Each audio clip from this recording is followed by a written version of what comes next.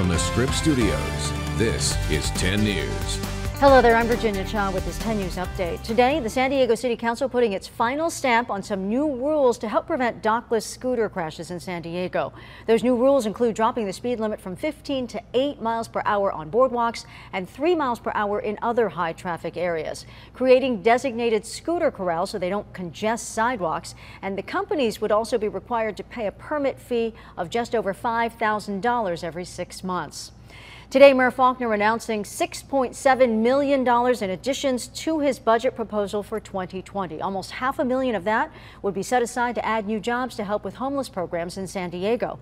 The rest of the money would be put toward dockless scooter enforcement, brush management, and graffiti cleanup. A big celebration this morning for Santana High School in Santee. The school held a ribbon-cutting ceremony for their new event center and PE building today. The original facility was built in the 1960s. It was torn down to make room for a state-of-the-art center, which includes new showers, locker rooms, a dance classroom, and a wrestling room. There's also a trainer's room to handle sports-related injuries and a Hall of Fame walkway where memorabilia and awards are being displayed.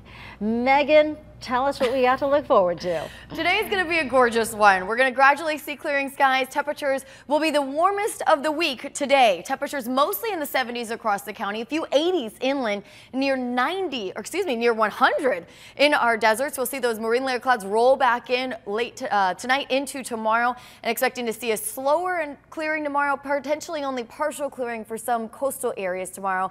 And then much cooler on Thursday with scattered showers moving in. We'll see mid-60s then, not only at the coast, but also for our inland neighborhoods. Another chance for showers rolling in by Sunday and potentially more into next week. Virginia? Thank you, Megan. For the latest news, weather, and traffic, just go to 10news.com, or you can download our free app from your app store. For 10 News, I'm Virginia Cha.